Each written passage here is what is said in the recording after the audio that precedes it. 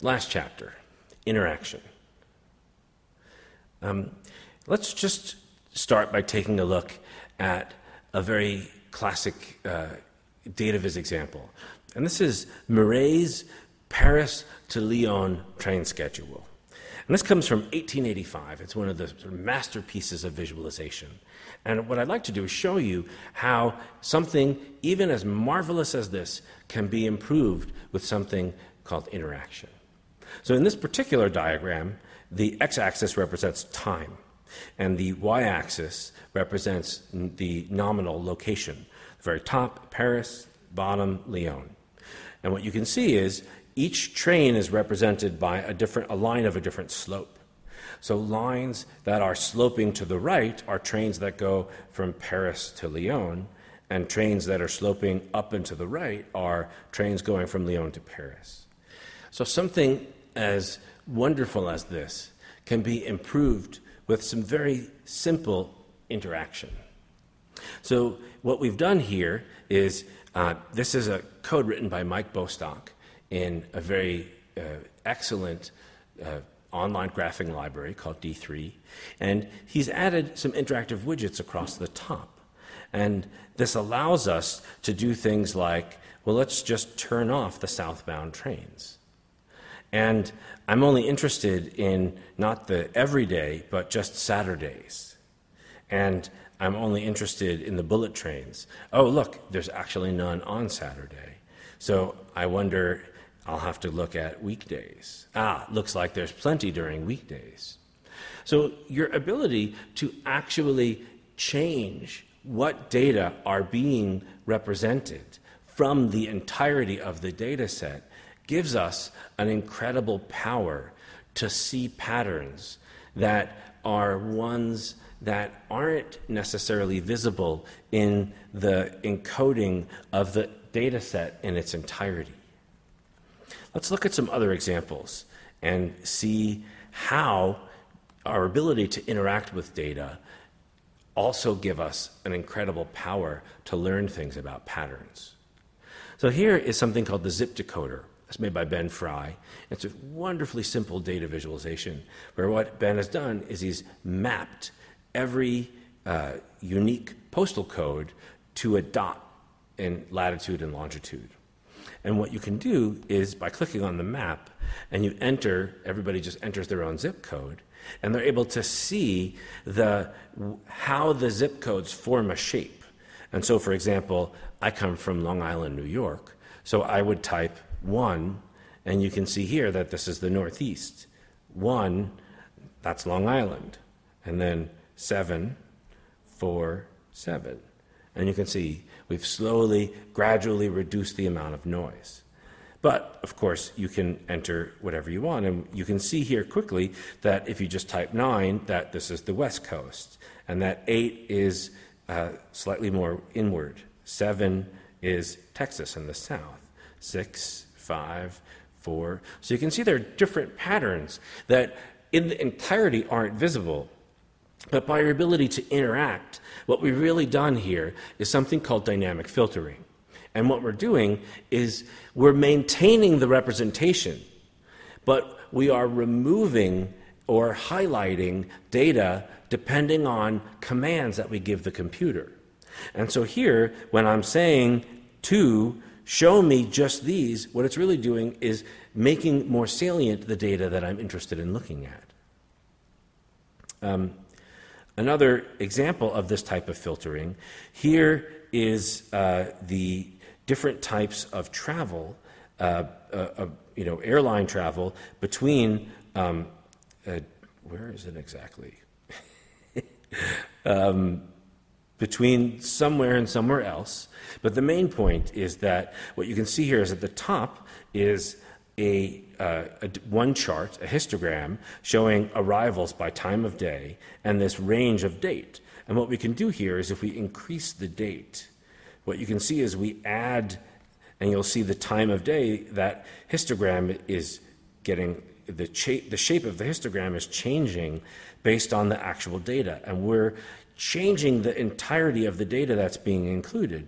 And then what we can do is, using the cursor, select just a subsample of these below. So now what I'm doing is looking at data between January and February, and just at between 6 and 10 in the morning. And I now can look at different flights here. So if I'm interested in saying, oh, well, what about flights that are, in February and that are in the afternoon, we can see here that this is the list of flights below, and up top we can see the uptime, the arrival delay. So for example, if I want to pick of these flights, the ones that are the most on time, I could subselect again. So this ability to filter, right, the underlying representation is the same, and the visual presentation is the same. All we're adding is this layer that's saying, show me some of the data, but not all of the data. And because you're showing the data that maps to the question that you're asking, you're actually able to understand a great deal about the data.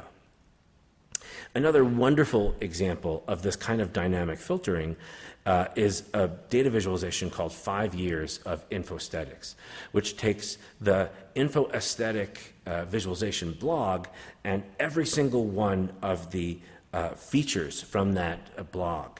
And so, for example, you can see it organizes them by category, and if I click on one, it will show me what categories that particular visualization belonged to, and it will actually get an image that represents it and show me the ability to go there.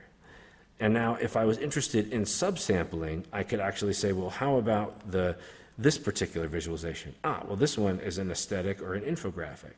Oh, well, I see how this works. What if I'm only interested in seeing ones with art? And so what happens is the art becomes the top-level representation, and all of the headlines that don't include art become diminished.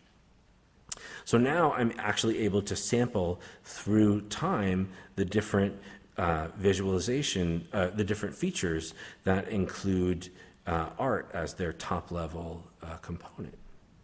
So what you can see here is this is a fascinating way to, by using this idea of dynamic filtering and changing what's being presented, you're able to give the individual this capability to see into the data. So interaction can be a hard thing to fathom. So I look to Ben Schneiderman's example of what is it that we should do in order to make interaction with visualization as simple as possible. And he has 3 wonderful guidelines. Overview first, zoom and filter, details on demand. So let's go back to look at this. When we start with the overview, what we're able to do is see the entirety. Wow, there are probably 500 of these. You can see the number and the distribution over subjects on the right. Overview is what you get when you first come. Zoom and filter. So I'm able to filter, and I'm able to zoom by seeing, well, actually I'm not able to zoom in this one, and then details on demand. So when I'm interested in finding out more, I could enter very specifically, I want to see this one. And then it gives you some of the, a much more detailed layer.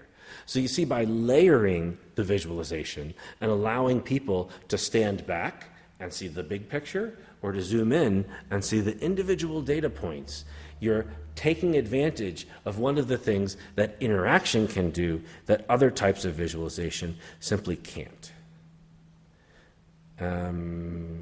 Looking at, so last, something that I think is just a joy. I recommend everybody do it. It's kind of fun.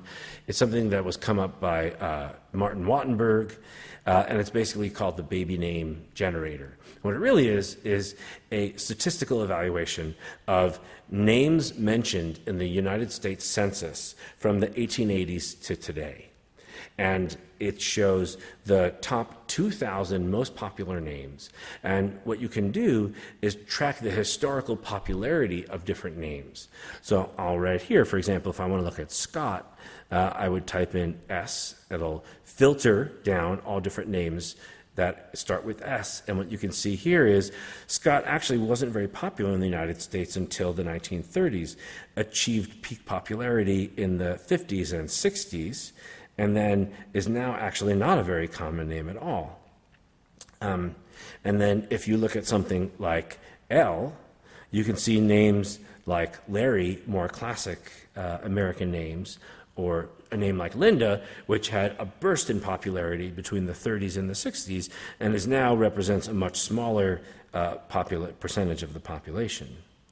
Find interactive data visualizations. I think what you'll find is that interaction is one of the hardest parts of data visualization to master, but it's also one of the richest, because it's the part that allows you to dive into a visualization and extract answers that are potentially harder to gather when looking at your data from a single perspective is challenging because of its density, or perhaps you're not even sure what you're looking for right yet. So I recommend well, actually one other thing. I'll just put this teaser at the end. Last year, myself and a number of colleagues gave a number of keynote lectures on the subject of what is data visualization. I think you'll find that there's a really wonderful cross-section of thoughts about what visualization is.